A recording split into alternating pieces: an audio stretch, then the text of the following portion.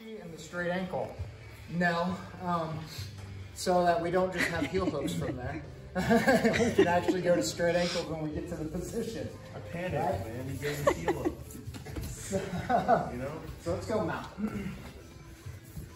Right, so one of the ways we get to this Ashi is just off of a mount escape, right? So all we're gonna do is we're gonna do a version of the hip bump that's similar to like the reverse Alcatraz, right? So reverse Alcatraz, we come over and we grab this and we bring our knees to our chest.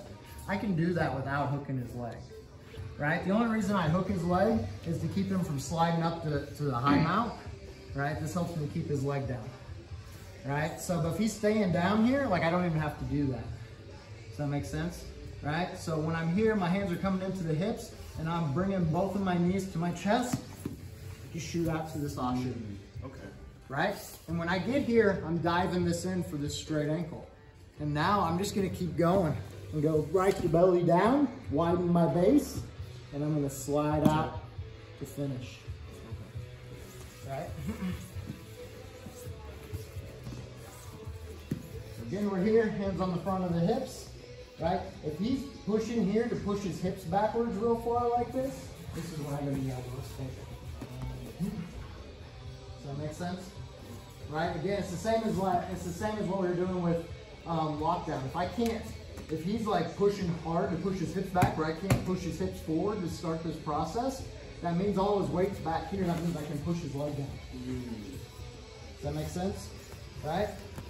So it's when he's kind of sitting here and he's not really pushing, he's just kind of based, right? So that's when I can come in, bring him, and shoot, and I'm catching right away. I'm just shooting this in and connecting my forearm to my hip, right?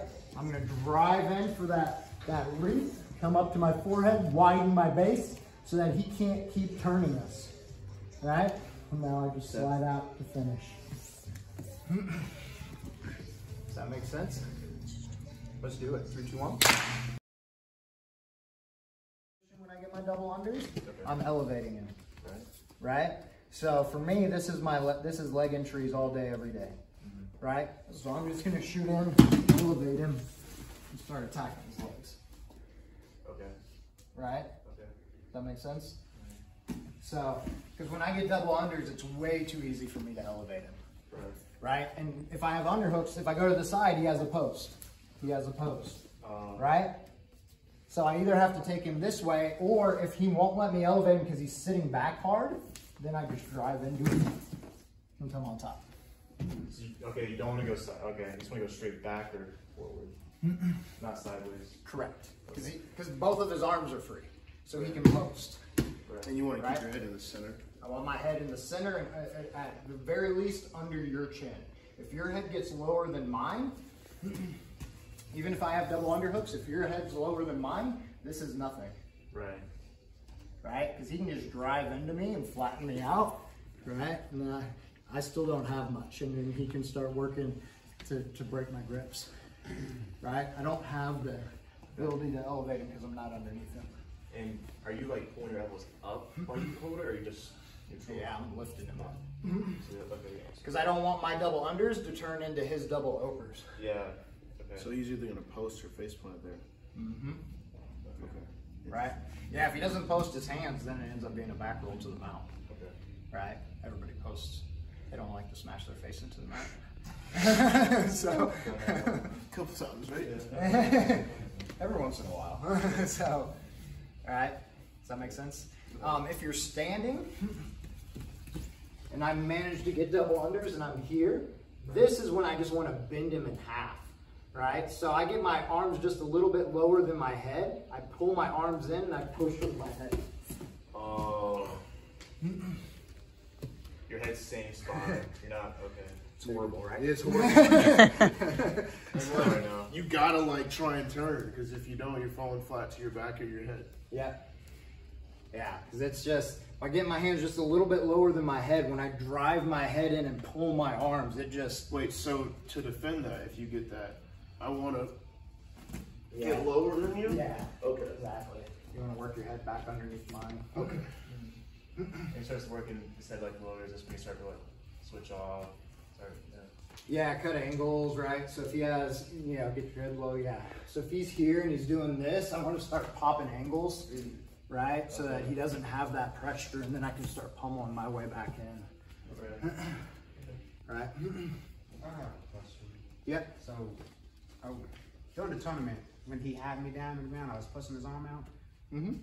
That Heisman Escape we were talking about? Yes. Can you show it to me? Like, Absolutely. You almost had that. yeah, I'm like, man. Yeah, go judo side. It was sick. It was sick, dude. Yeah, so you were here. He made this switch like he was going twist your side, right? And you had this, right? You were here, right? So all you needed to do was push off of this foot and get to this elbow, right? So I reach up, and I push, and I come out. That sounds fucking. He was heavy. Now, what if he's heavy? You're gonna have to work at it, right?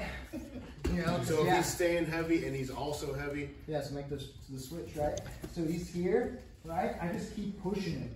Yeah, because I was trying to get up onto And I my just keep shoulder. pushing I to think I that did that angle. to Lynette. Right? did that. If I get my arm straight, he can't come back Unless you Like- bend it. unless I bend it. Right? This is a frame. He's not going to collapse my arm here. I don't care how big he is. Right? So as soon as I get my arm straight and I'm there, I just keep pushing him toward the corner and towards my feet, and I just keep shrimping my way out. Okay. Right? Damn, just didn't finish that technique. Hey, you were almost there though. I'm glad you, I mean, it was good you had the instinct to push on it, right? You know, because it's the same thing, like if he gets full twist your side, right? And he's here, and I'm able to frame and start coming away, I can come back to that, Right. Okay. Okay. right?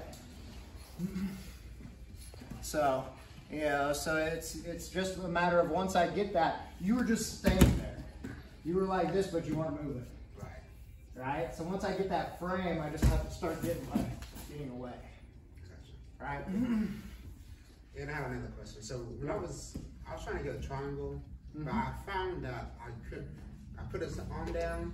I was trying to push him up, but he kept getting up. How could I keep him?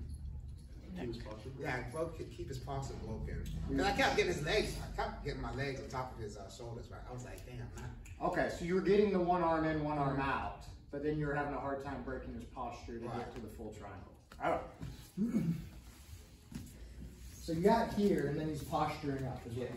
All right, so he's here. Right? So here's the thing to remember. So, like, if he was, let's go full triangle. If he was trying to escape the triangle, the first thing he needs to do is get his head up. And the way he's going to do that is not by lifting his head, because he's not going to be able to. He's going to have to walk his hips forward, right, to get his head up, right? So if I want to break him down, I want to get his head in front of his hips. So pull your knees to your own head. Right? I just bring my knees towards my face. And when his head comes past his hips, his posture breaks. Does that make sense? Right? So it's one of those things where right here, it's easy to stay postured up. Right here, you can't do it anymore. Right? The moment my head gets in front of my center of gravity, now I'm just going to break down. Right? Yep. So just bring your knees towards your head to bring his posture forward, and then break him down.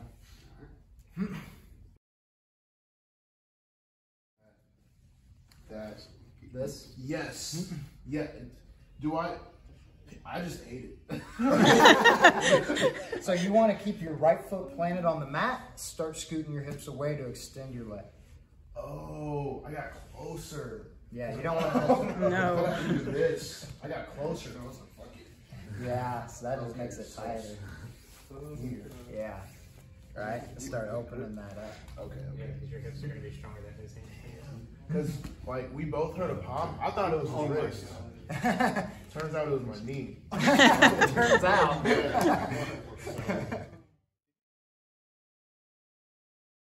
This in here, you're connecting there, and then you want this leg to come over the top. Over the top. So like that. You're like that. Okay. So you're like that. So when I step in and you start doing this, I'm gonna plant and break. Gotcha. Back step. Right before 11. Don't worry about it. Kyle Chambers hit me with that like 3 times at headquarters. Nice. So Yeah. Back step or the calf No, slicer? that calf slicer. Like, he hits it from a bunch of different places. Yeah. It's really annoying. So It is very annoying. so, but yeah.